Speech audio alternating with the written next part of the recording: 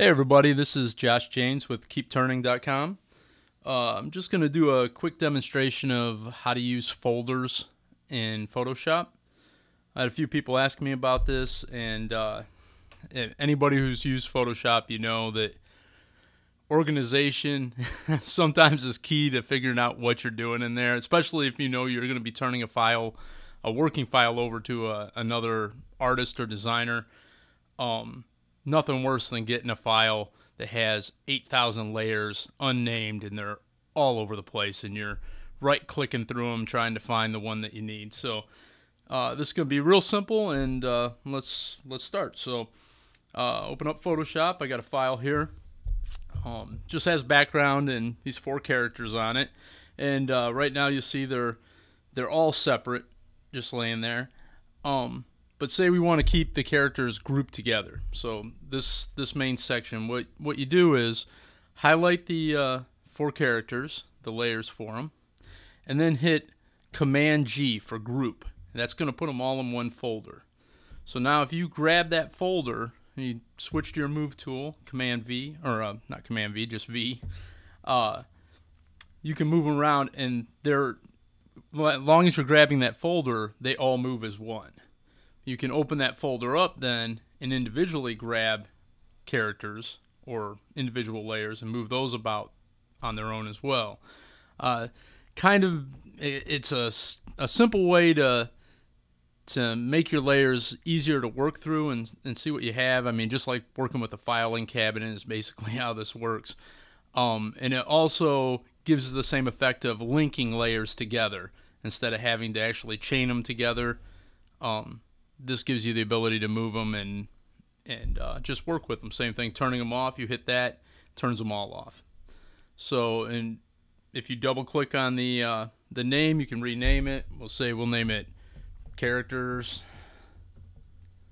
If I could spell, that would help. All right, there we go. I think that's right. And what's great too is anything you put inside these folders, you have the same controls over them. It affects all the layers contained inside of it. So say we want to change the opacity of these characters, make them kind of ghostly. Instead of having to go to each and every layer, you can click the opacity and change it for the folder, and it's going to do it for everything inside the folder.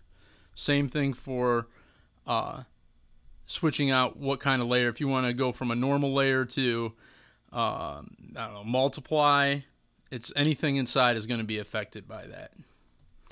So that's the basics for setting it up.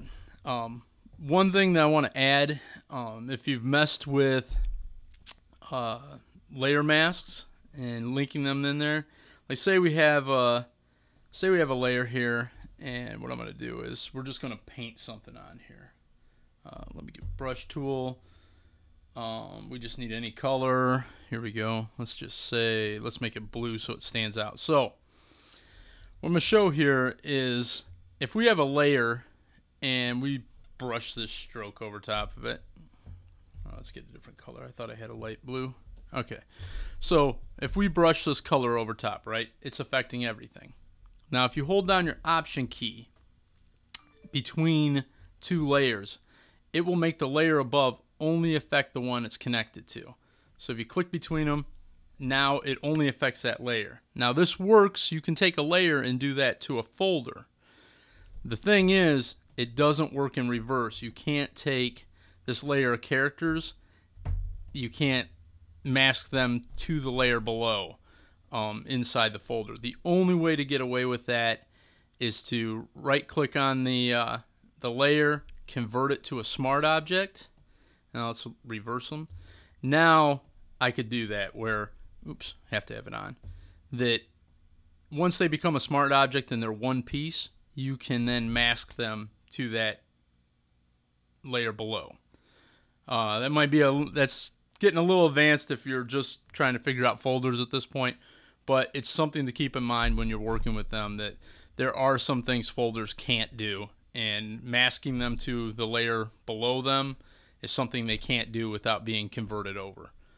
That's pretty much it. So if you have any questions, shoot me an email or Hit me up on Facebook. We're on there at Facebook Keep Turning. That's it. All right. Hope everybody's doing good. Talk to you later. Bye.